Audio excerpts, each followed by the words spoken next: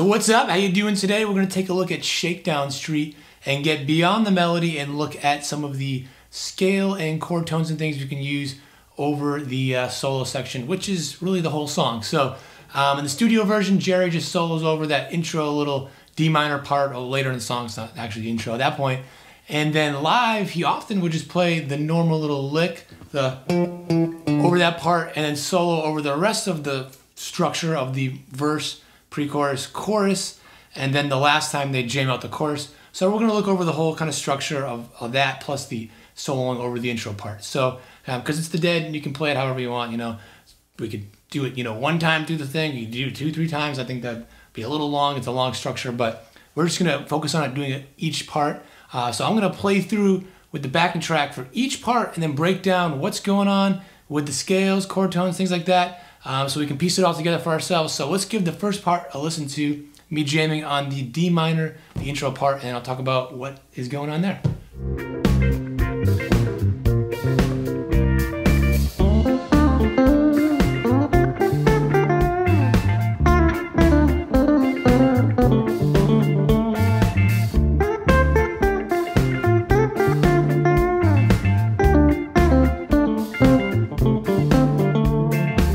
So this part right here, D minor, you may think, okay, well, the D minor scale, you wouldn't be totally wrong. You could do that. A lot of times with these, modal things where it's hanging on just one chord, there's not really an exact way. It depends on the environment, depends on what the other people are playing and kind of which way it's pulling.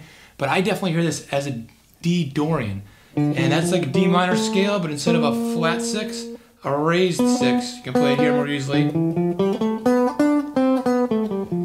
So I'm hearing it like that, and that fits into the overall scheme as we'll see as we go along. It's the same actually as C major, and that's mostly what the song is in. So D Dorian, so that works. Another thing we can do is play the notes of the D minor. So just the D minor arpeggio. So like your D minor like this, you can play any of those notes, and then also this one here, right here, wherever. And use those as well to kind of guide you so you're not just sounding like you're playing around with a scale, but you're playing around the chord as well. So with those two things, you can get a lot of going. So that's it with that part. So let's look at the verse part. Let's give it a listen first.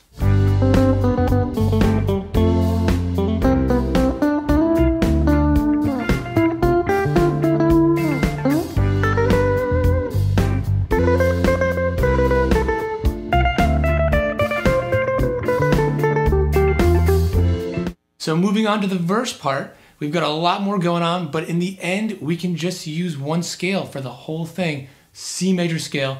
You'd be thinking, oh, it starts on G, maybe G, this, that, it changes a lot, but it works over all of it. I'll explain. You've got G, C, F over C, C7, and then back to the D minor part. So it works because G would be the 5 chord in C, C obviously would be the 1, F over C, it's just like F is the 4, and then this brief moment where it goes out of the key, the C7, just this one note instead of it being B, a B flat, but it moves so quick I just wouldn't even bother. Just don't worry about it. And then it goes to D minor, and we can think of it as going back to D Dorian, but as we said before, D Dorian is the same as C. It's just thinking about it in a different way, stressing that D note instead of the C. So you can still think about it as C that whole time. Totally works. So that's what I was playing in that example. I was just messing around with C over the whole thing, and that's it. And the chords move a little quick, so maybe we don't want to think about the chord tones quite as much as, say, over the D minor part. It's a little easier to do that. So just use C, and that works. So let's check out the pre-chorus part, and let's give it a listen, and then see what's going on.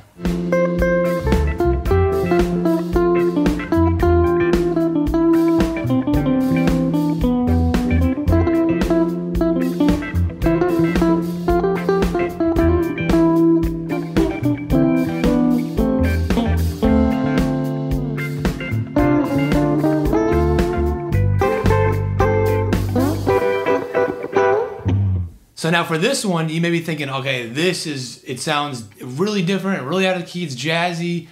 Maybe if you're not as used to these major 7 chords, it sounds, whoa, what do I do with that? Again, it's just C major. It's really not as complicated as it may sound. So this would be the 4 chord in C, and if you don't know what this means with the chord numbers, no big deal. Just basically, it fits right in the key of C. E minor 7 would be the 3 chord, a couple times, and then we're down to the D minor, it's a 2 chord. G is the 5. Brings it back to C. So that works over all of it. So just use C major. Now you could start using some more arpeggios and things. Hangs in the chords a little longer, easier. I didn't write it out for this.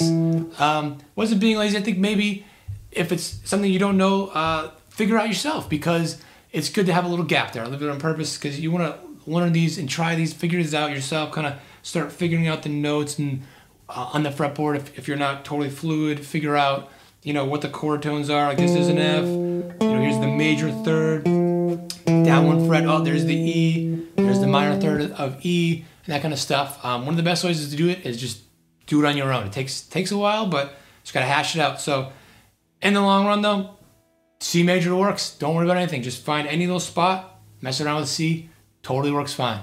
So the last part, the chorus. Let's give it a listen and then figure out what's going on.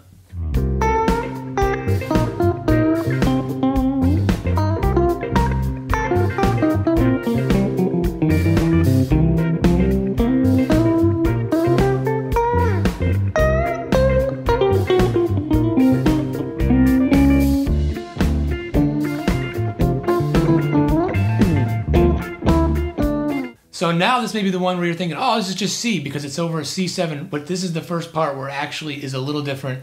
It's going to be C mixolydian is the kind of, you know, mode that fits right in there because of that 7. So instead of it being C major, it's C mixolydian, which is the same thing with a flat 7 because it's C7, or it's kind of, you know, C sus, and then C7 back and forth, but that sus doesn't even really matter. Just think of it as like a, you know, C7 for the most part.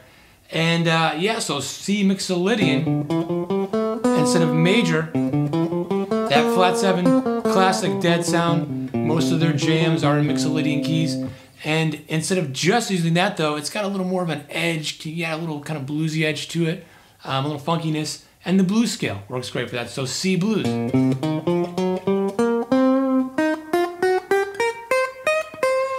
So you can use one or the other, or kind of mix and match. Like say you're up here, and you've got, you know, notes from the mixolydian scale.